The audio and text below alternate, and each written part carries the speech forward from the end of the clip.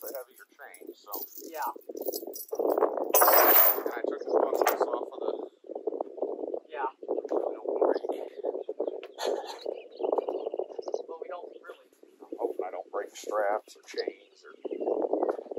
I don't know how heavy it is.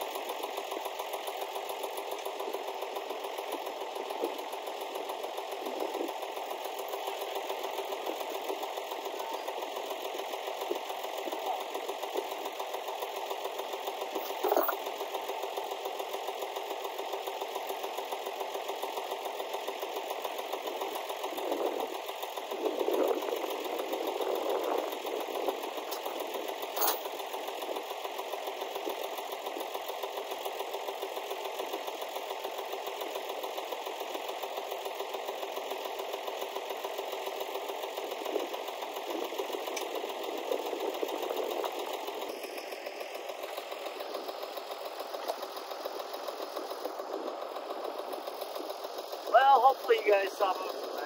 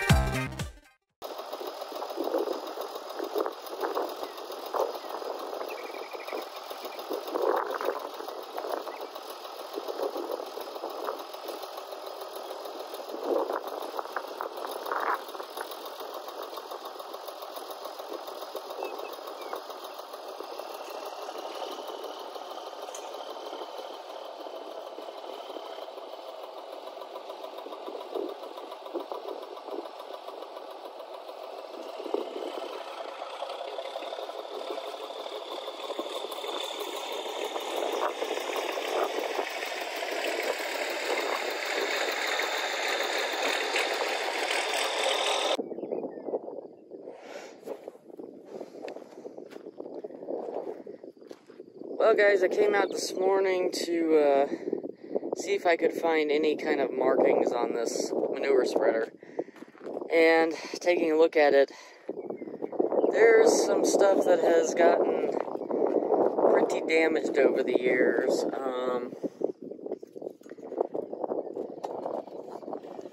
It still turns, but it's supposed to have another set of these tongs right here. It's supposed to be 3 of them. And this side has been completely snapped off. It also appears that this has been damaged. That looks like a brake. This looks like a brake to me. It doesn't look like it was manufactured that way. The problem with something that's this old, a lot of times they would paint on the manufacturer name and model number, and all of this wood, I would guess, has been replaced at least once. So there's no,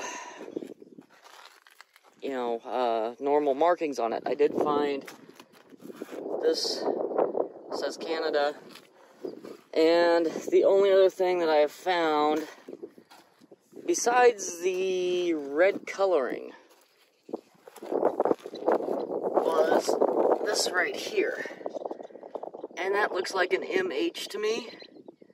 So I think this is a Massey Harris. And my guess would be somewhere in the 1930s. So I'm gonna see if I can look up the Masseys and see if I can find this this particular model. And then I will be able to start maybe trying to find pieces for it, because this handle definitely seen better days. So, like I said, there's a couple other things that I've noticed that probably need to be replaced. Besides all the grease certs. The big things are that handle, that bar, and this, I guess it's a drive hub, for the chain. Now, I know I saw this thing spinning, and we knocked the chain off when we were loading it. So I have at least one chain, but there is a missing chain, and it's this one that goes from this sprocket up here down to this one, and then this one goes back to that one. So I think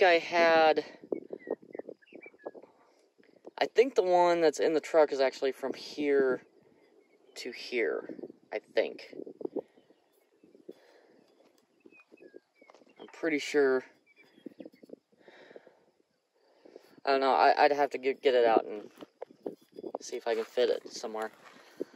But really and truly, I don't intend to, like, restore this thing to new. I don't have that kind of time. I actually just need to get it working. So I'm gonna go back in and do a little more research and see if I can find parts for it.